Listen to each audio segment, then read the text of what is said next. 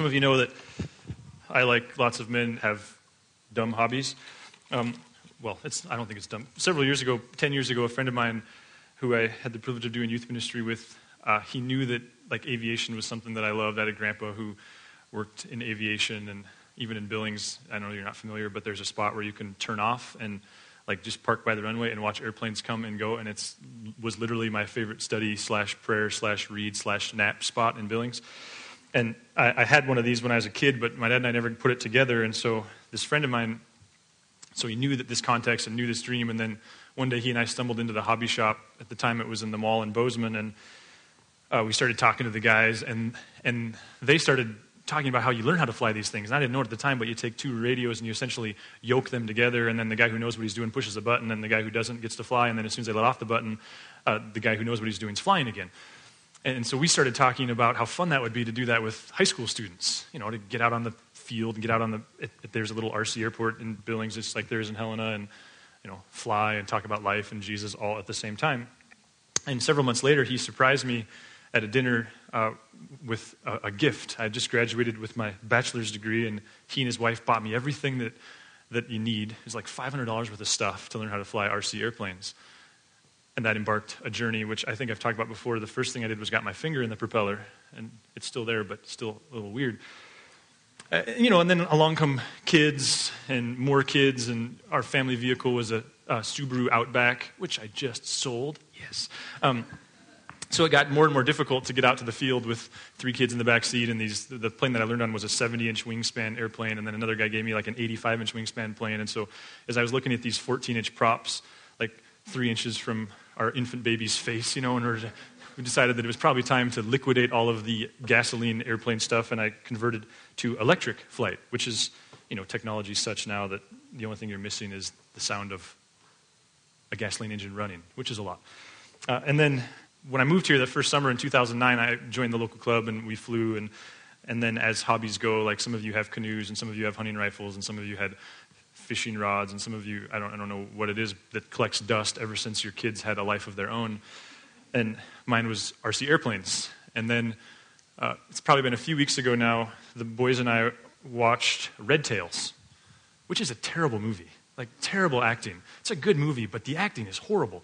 And so that got them thinking flying, and then they saw the airplanes. I mean, they've known the airplanes are in the basement, and so they started asking me to fly, and I was too cheap to spend the $29 to buy my membership again. And eventually I did, and we started flying again. And this last Tuesday night, in between those storms, I was flying with them and some of their friends, and the next morning, is what I'm getting at, I was running.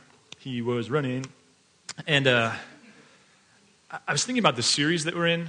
And if you're a guest list, I'm going to do my best to bring you up to speed, but we're kind of midway through the movie, so to speak. And I think, honestly, I was really wrestling with God and checking myself, because I'm well aware of the fact that like this conversation we're having is pretty integral and very important, and a little bit risky, and a lot scary, and part of me just going like, God, like strike me dead with lightning if that's what you got to do, and just kind of processing this stuff with him. And it hit me in that moment of like there's a principle to flight that I think illustrates what it is that we've been wrestling with. That when you're flying, whether it's RC airplanes or the real thing, I've never flown the real thing, nor do I really have the desire, because I'm that guy who doesn't need high doses of adrenaline, and when I pile one of these into the ground, I drive home. So, but there's a principle that applies to aviation in general, whether you're talking RC or not, and it's that when, there are moments where you get disorientated. Whether you're flying an RC airplane or you're flying the real thing, there are moments where you kind of lose track of what's up and what's down and what direction the airplane's going, and particularly when you're flying RC, like things are happening rather rapidly, and so it's easy to kind of panic. Especially when it flies over your head, there's something incredibly disorientating about the plane flying directly over your head, and you just freeze. And there's something that you're tempted to do, and yet if you do it, it's, destructive if you do. And the same thing, that's why Doolittle had to invent instruments. Like it's really easy in a real airplane to, as weird as it sounds, to lose track of what direction up is, and when you don't know, there's something that you're prone to do, though it'll probably get you killed. The other time this comes into play is, do you remember the movie Top Gun? Minus the scandalous scenes. I watched it with my boys this week, minus the scandalous scenes. Though I might have only been fooling myself, I'm not sure. But Do you remember when Goose dies? Remember it's Goose and Maverick? Nostalgic emotions coming through you. Should we sing the song? Should have done that as a preview. But remember what happens is he goes through that jet wash and he ends up in a flat spin and there's this Maverick's panicking. I'm in a flat spin, I can't get out of the flat spin. Remember that? And they're just spiraling and eventually they got to hit eject and Goose's head hits the bottom of the canopy and he dies and Tom Cruise holds him in the water and he cries. And well, a flat spin is actually a real thing. It's happened to me with an RC airplane and I piled it up, like didn't get out of it. And what it refers to is literally like the plane is spinning and moving down, and what's happened is the physics have stopped working for you. Because the physics, of course, are that the plane has got enough forward force that it's creating lift on the wing. And yet if things occur, like what happened in that movie, that result in there not being any forward motion, any lift, then all of a sudden the plane is just falling out of the sky. And the only way to get it out of that is to somehow run it out and gain some speed again. And yet there's something that is much more natural, much more intuitive to do, and yet if you do that, you're sure to die. See that one thing is what you're prone to do is to grab the control stick, the yoke. And of course, in an RC world, this is that. And this is up, and this is down. Down is up, and up is down. See, the theme this morning is chasing ourselves in circles. The temptation is to grab the stick and pull down, to make yourself go up. Because your intuition, particularly I can speak to when you're flying RC airplanes, is it's real natural to go like, well, if nothing else, I want to head up, not down. Like up is always better than down when you don't want to go down, right? And you're in the air, and so I'm just going to go up and I'm going to buy myself some time. And yet when you're in a flat spin and you pull down, what happens is the elevator can very easily not function as an elevator, which controls up and down. It functions as an aileron or a rudder, which actually causes the plane to spiral even in a tighter turn and die that much more quickly. And that's what I did to my RC airplane. You pull up, and actually what you're doing, and you don't know it, you're causing it to be even more out of control. Same could be said, it's possible, though we can't imagine it, to be upside down and not know it, and you pull up, and actually what you do is you veer straight into the desert floor, and what was it, some 15 years ago, that happened in the southwest part of the country. An Air Force pilot was flying inverted, but didn't realize he was inverted, and went to do a hard climb, and actually went straight into the desert floor and died before he even realized that he was going down, not up. But even more, I think even more likely is that what happens is you just send the airplane into a steep climb. And what we don't know, because we watch movies, is that most airplanes, minus Air Force jets, can't do this maneuver. Like that, most airplanes aren't powered enough to do this. Most RC airplanes can as well because it's disproportionate. But what happens when you pull up is the plane does this, and there's not enough power for the plane to do this. And so before you really know what's happened, you've stalled the airplane. And that doesn't necessarily mean that the motor has stopped running, though that too is possible. What it refers to is one of your wings has stalled, which means it's lost lift, which means now you're cartwheeling to the ground. See, so there's this thing, and I guess that's what occurred to me that morning was, because God, this whole notion of rules and how do we navigate our freedom, and it's certainly not with rules, it's rather counterintuitive. It seems natural to go, my life's out of control, my friend's life's out of control, I'm a little wigged out by my own decision-making, I'm a little wigged out by this person I love's decision-making, and the natural thing is to grab rules and say, those are the answer. And yet what we've been exploring in this series is, well, what if it's not? What if that actually brings about a more quick destruction? And hopefully this isn't just me and my opinion and you and yours, but I mean, it seems like this is central to what Jesus talks about, even in Matthew 5:20. At the beginning of what became his greatest sermon or greatest collection of teaching, he says, "For I tell you that unless your righteousness surpasses that of the Pharisees and the teachers of law, you will certainly not enter the kingdom of heaven." See, he's offering this rather poignant commentary on the guys in his day, and what he's saying is, and what you see when you read the remaining chapters is, hey, their righteousness isn't bringing about any character transformation. Like they follow the rules. They don't commit adultery. They don't murder. They're following the rules, but their character, their life is completely untouched. There's another place where Jesus is. He's healed a man. This man has been has had whatever issue that he healed him from his entire life, and Jesus heals him, but it's on the Sabbath. And the religious guys, rather than celebrate God rescuing this guy from his situation, particularly in a culture where it just didn't accommodate that, they get all bent out of shape because Jesus broke the rule. And you can just sense Jesus' indignation when he's talking to them, like, wait a minute. So you're telling me that the rule is more important than the person? Time and time and time again, Jesus returns us to this conversation of, I know that you think rules are the answer, but they get you in more trouble. And so the question we're asking in this series, though, is, okay, so if rules aren't the answer, what is?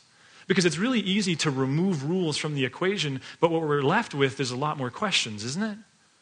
Like, have you noticed how hard it is to navigate your freedom? Have you noticed how hard it is to follow Jesus? Have you noticed that you face these moral quandaries that are unscripted? Have you noticed you deal with these dilemmas where a black and white answer would be kind of nice?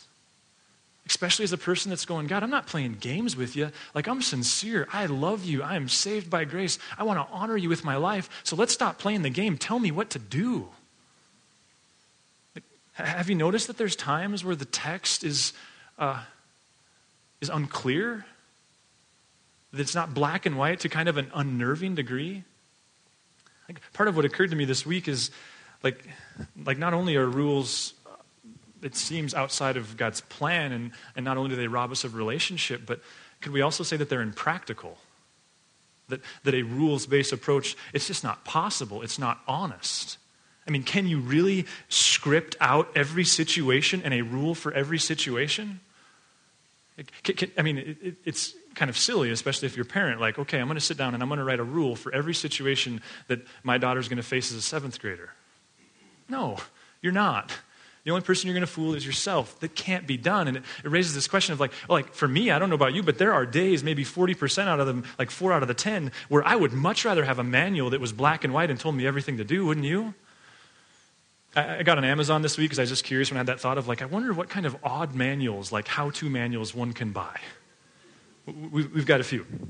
There's how to make a silencer for your .22 rifle. An entire book. There's this one, which is less funny in light of what's unfolding in Aurora, but there's the Batman how-to manual.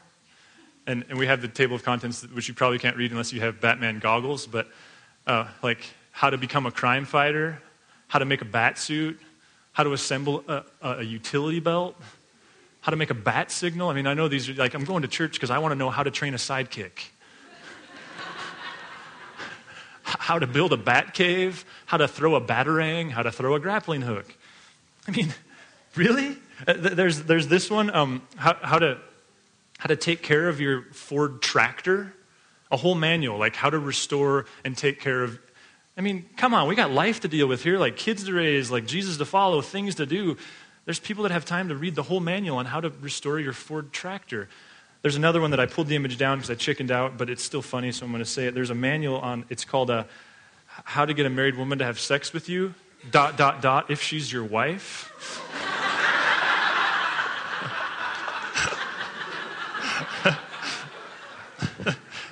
Wasn't really sure how that'd be received, but it's funny, right? Like,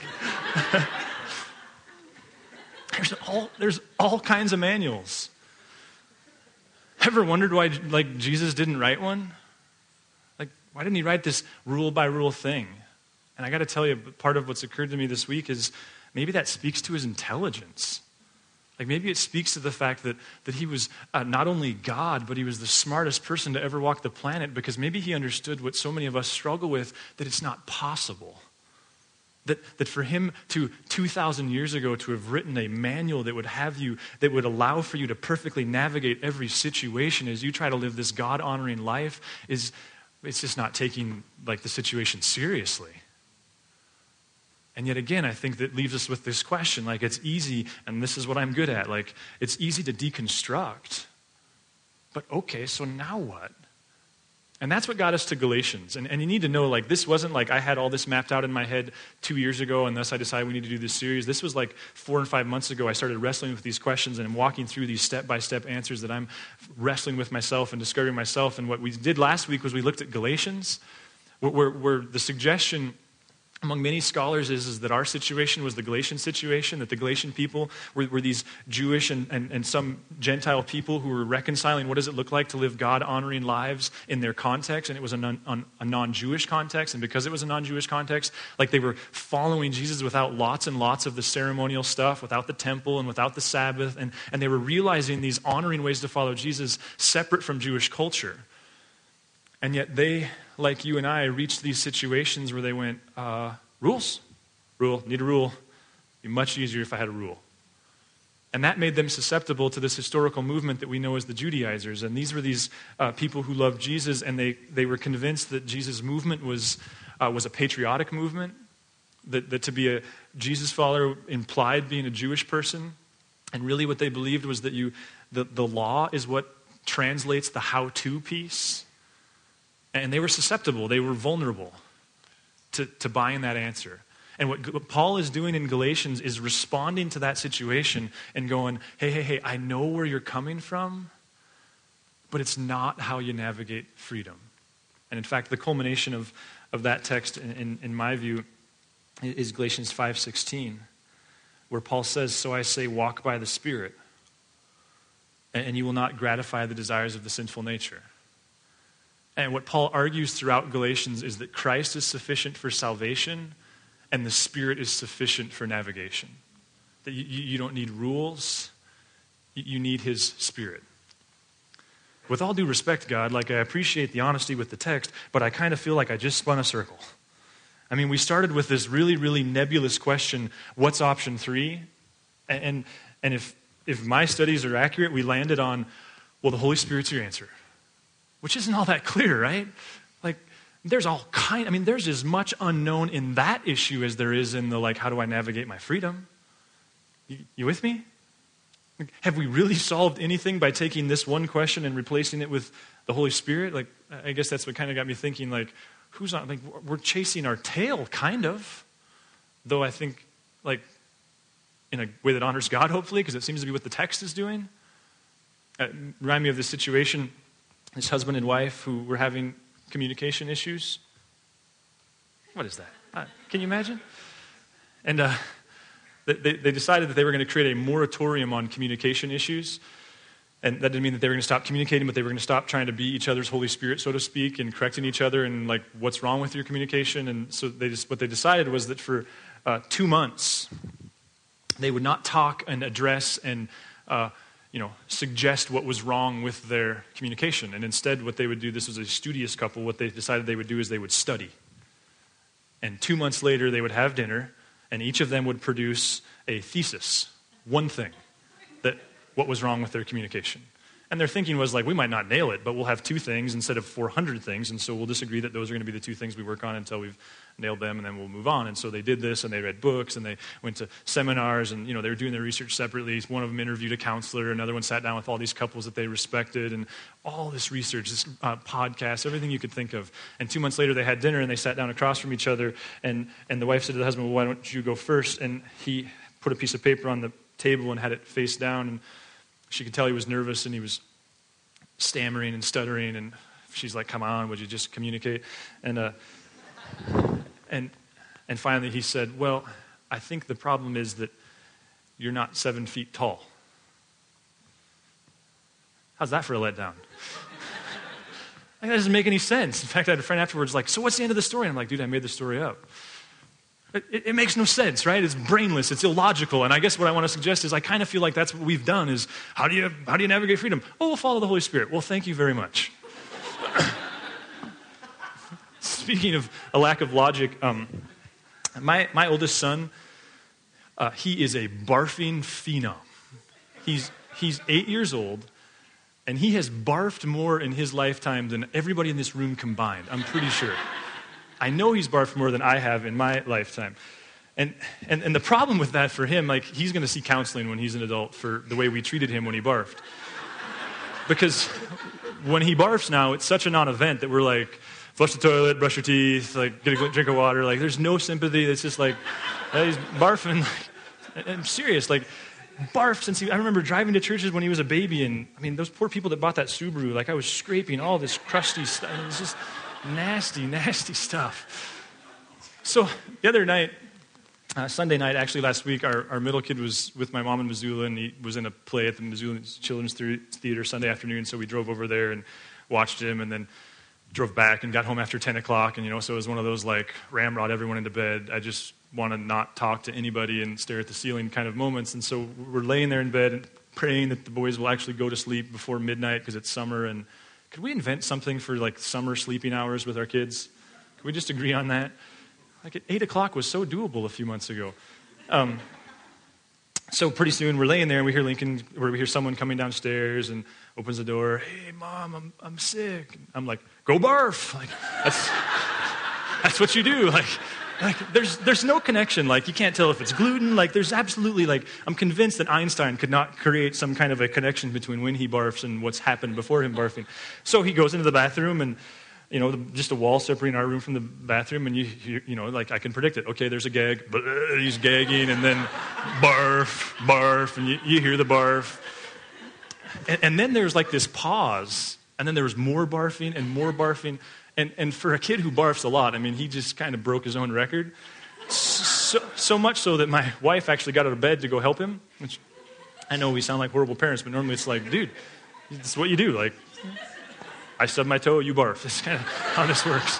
So she goes in there, and I heard her say, flush the toilet, brush your teeth, and then she goes out in the kitchen, and she comes back, and I guess the nurse in her, she had crackers, and she said, here, eat these crackers, and then she was like, but don't, eat them fast and run up to your room and barf again. Eat them slow, sit on the toilet, go slow here. And so, okay, so he does that. She comes back, she's in bed, and it's another 30 seconds go by, and, 3 kids, so you can kind of predict what's going to happen. Here comes these footsteps, and we hear him go in the bathroom, and then you turn and open the door, and it's Chase, and Chase says, hey, I'm hungry. And I'm so annoyed, I'm like, dude, it's after 10 o'clock. And Teresa's like, it's after 10, go to bed. He says, well, why is Lincoln eating? And I said, because he just barfed his brains out. And he just immediately closed the door, and then we heard him turn, and he looked at Lincoln, and in the most concerned voice, he said, you don't have a brain?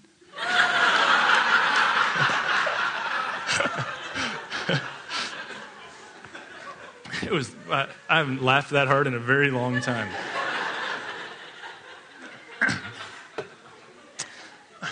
I guess, with all due respect to God and His Word, I kind of feel like that's what's happened to us in this situation is we went looking for these answers, and Paul doesn't give them to us. And I think the most honest thing to say with the text is, Paul doesn't give us 5 steps to following the Holy Spirit any more than Jesus gives us 5 steps to following Him. What he says is, follow me, and here's what your fruit will look like when you do, and here's what it'll look like when you don't. But there aren't these easy steps, which doesn't always help. And it raises this question of okay, so how do we follow the Holy Spirit? And while I'd be remiss to offer rules when I think God himself doesn't, I do think John 14 offers us some insight. Because in John 14, what we get is Jesus introducing his followers, the original followers, to the concept and the privilege of the Holy Spirit. And what you have to understand contextually is they're starting to grasp that he's going somewhere. And you've got these 12 guys, you've got these potentially other followers, these women, you've got these people who have so enjoyed following him and translating God's character to work and to culture and to all the issues that we face in life. And they've got to do that just like you did when you were a mentor or growing up. They got to watch Jesus do it, and then they in turn did what he did. And now he's saying, you got to do the same stuff, but I'll be gone. And they're going, dude, can't do it. And Jesus says this, if you love me, keep my commands. Now, hold on. We just spent 2.5 weeks arguing for a lack of rules.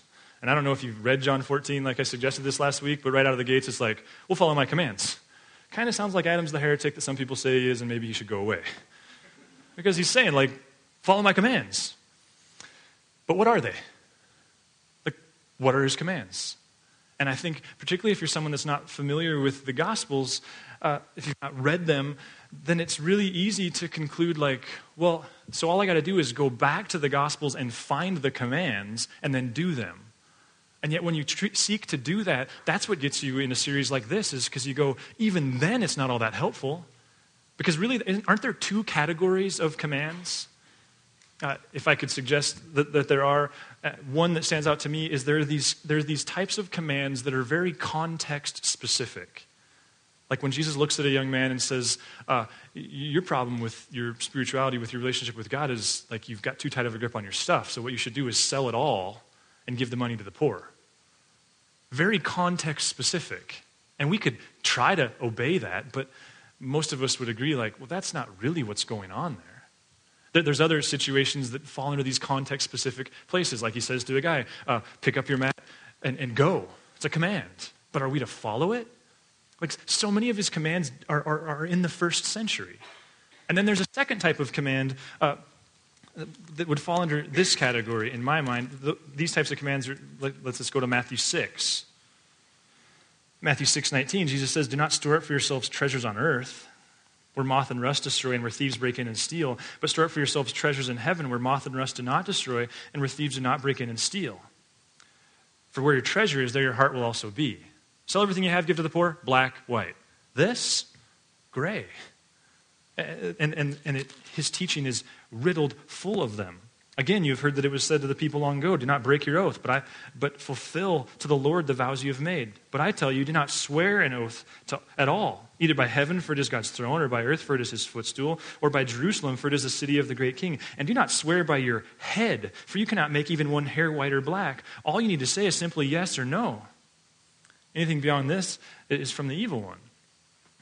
See, I guess what I want to suggest to you is there's these context-specific commands, and then there's what I would call character commands, where it's not so much do, don't do, be, or do, don't do, black, white.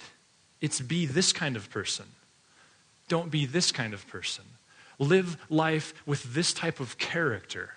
Don't live life with this type of character. There's these commands that I'm going to argue that when he says follow my commands, he's talking about character. That what he's saying is be who I've told you to be.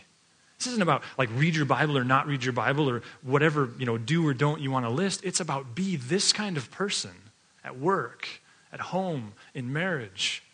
That they're character specific commands. And if you'll buy that that's his focus, then watch how John 14 then unfolds. If you love me, keep my commands. And I'll ask the Father, and he'll give you another advocate to help you and be with you forever, the Spirit of truth. So here's the Holy Spirit. A group of guys going, how in the world are we going to translate Jesus into our context when he's not here to show us? And Jesus says, I'm going to send the Holy Spirit who's going to help you. Help you what? Sell everything you have and give to the poor? Or be the kind of person who's good for your word. Be the kind of person who treasures God's kingdom more than earthly possessions. Is he going to help us translate a certain type of character? I don't know about you. I'm guilty of, since I started following Jesus at 19, I've always understood that the benefit of the Holy Spirit is, what I'm realizing is pretty self-absorbed.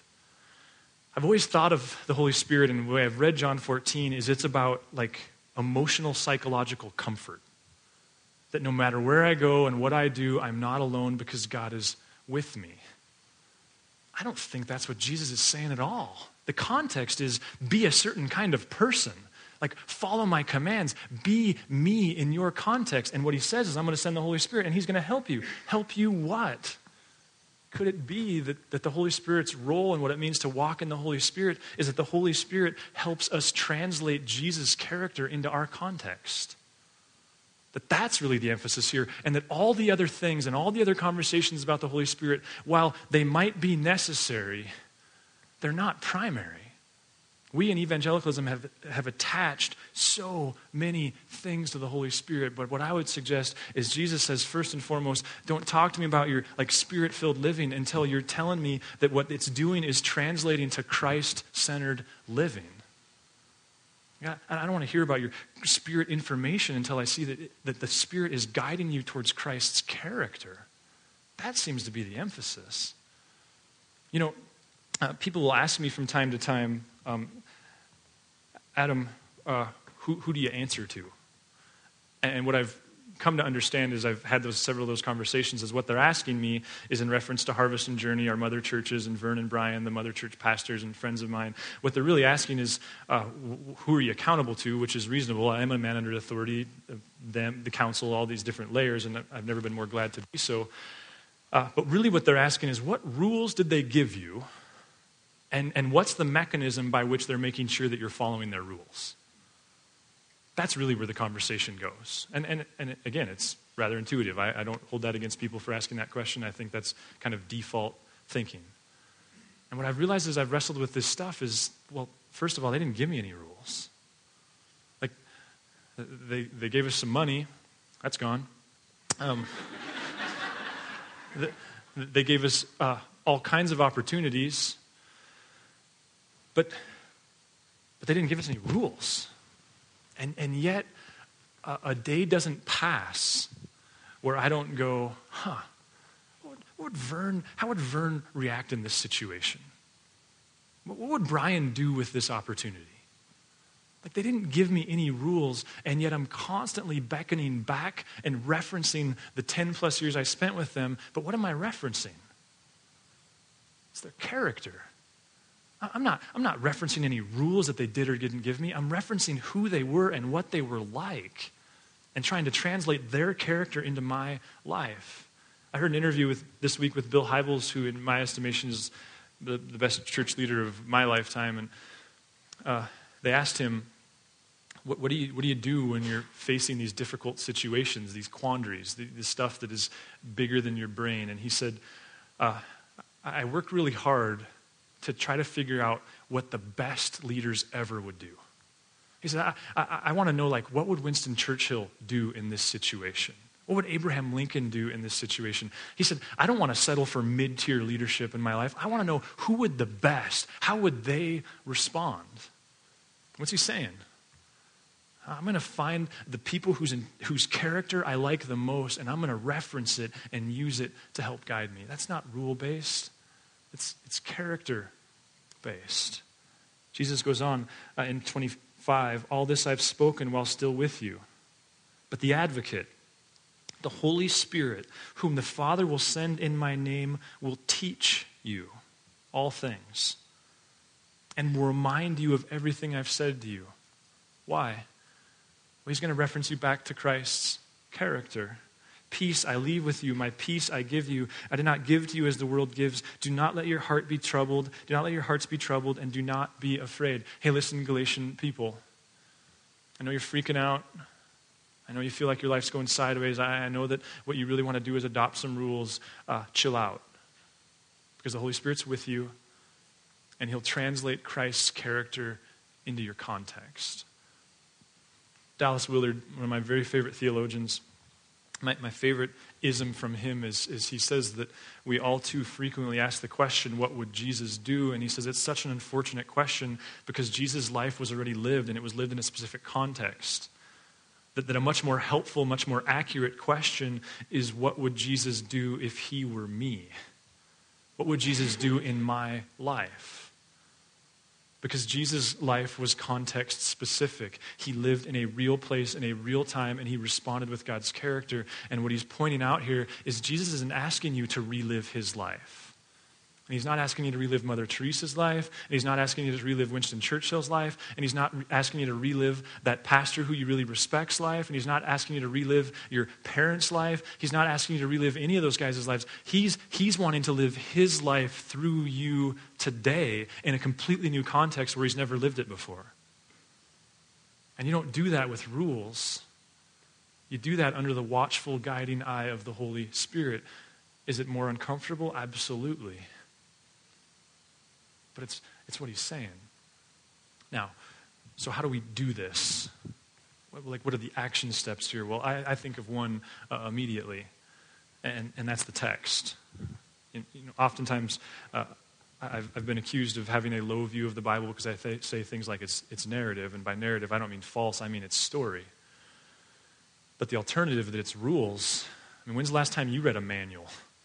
I don't want to call the Bible a manual. I never read a manual in my life. I'd rather run my finger through the propeller and then learn that way not to do it. Like, if the goal is to realize God's character into your life, then far from the Bible not being valuable, it's invaluable. I mean, it's the best, and I absolutely believe that it's in our hands by supernatural design. But it's there, in my estimation, more than anything else, to help us see God's character in action, to put skin on it, to see real men and women who were wrestling with what does it look like to reconcile God's character into my context. That ultimately, you and I don't believe the points that we don't live based upon the points that we adopt. We live based upon the stories that we tell and that we believe. And that the quickest way to be transformed by the Bible is to appreciate it as story, not false, but as narrative about people who were trying to follow Jesus in their context. And up an ante from there would be the Gospels. Several years ago, I heard a guy named Ray Vanderland say, like, how can you say you're following Jesus if you're not reading his Gospels like every day? Because that's the guy you're trying to follow. You got to be familiar with his life. Why? Well, because his character pours out. That's the purpose of Jesus' life, right? Is to put flesh on God. And so I don't say we should be people of the text because that makes us good evangelicals or good Christians or because therefore you can check it off your list. I just go like, how do we possibly reconcile God's character into our life if we're not familiar with the characters in his stories who have gone before us? And that doesn't mean you have to read it. Listen to it if that's what you want to do. Far more Christians in heaven today that never read the Bible in their life than that have. It can be listening. And we live in an age where we have opportunities there that we haven't had for a long time. I would challenge you. If you're someone struggling spiritually, read a chapter a day of the Gospels for a month. And I dare you to have that not be used by the Holy Spirit to influence the character with which you work and are in relationship with people. And then obviously the second piece of that is this all requires an attentiveness to the Holy Spirit, doesn't it? And this is what we mean when we talk about like Spirit-filled and stuff, is we're like, okay, so how do we actually be aware that he's with us? You know, I was listening to something from a guy named Les Parrott, who is one of the most respected guys out there on relationships and marriage, and he and his wife are both psychiatrists, and they actually do research like the one I made up, and they, in the last 4 or 5 years, I believe, wrote a book, and having done a bunch of research, they've published a whole idea, not just like scientific, so to speak, publishing that the most important minute in any marriage is the first minute, the first 60 seconds after a husband and wife come back together, like say after work. The most important minute is that moment when the two of you are in the same room and you haven't been for 8, 10, 12 hours, maybe 4 or 5 days. That what his research has found is that what happens within the context of that minute determines the rest of the evening and what happens in that relationship. Now, there's a lot there, and you can take that tangent if you want to. But I couldn't help but think that same thing must be true of the Holy Spirit. That you and I go through a lot of transitions in our day. We get up and we get ready for work and we get to work and we have meetings and we have lunch and we come back from lunch and we get done with work. There are these transitions. And I wonder what would happen if we used things like iPhones and calendars and reminders to just help us take a minute, literally, at those transition points. And just kind of reconnect and go, God, like, I've got one goal. And it's to honor you out of gratitude for the cross, out of gratitude for grace. It's to honor you by the way I live. And I'm navigating freedom, and I am desperate for your help. If you're checking Jesus out and still trying to reconcile him, it's real important to us that you would understand that the gospel is about way more than any individual. That the gospel is Jesus is King, that he's Messiah, that he's Lord, and that we get saved because of the gospel, but the gospel is not people getting saved. That makes it about me, not about God. And that ultimately, the gospel is that God is King, and by grace we can respond to that and invite him to be King of our lives. And to do that doesn't require any specific prayer or any specific action. It requires a conversation between you and God where you just go, God, I'm in. I love you. You're King. I'm fallen. You've rescued me. And you could do that as we close up if you wanted to. God, we're grateful for the Holy Spirit, and we just confess to you that we're often guilty of having relationship with two parts of your Trinity and shoving the other one into the corner. Maybe for others of us that we're looking to the Holy Spirit to provide lots of things in our life, but forefront is not Christ-like character, and we just lay that out in front of you. God, we recognize that the project that's unfolding around us and was unfolding before we got here and will continue to unfold when we're gone is your reconciling all things to yourself. And that we're a part of that, and we're privileged to be part of that. But God, you're bigger. And so we just confess, God, your will, not ours, be done.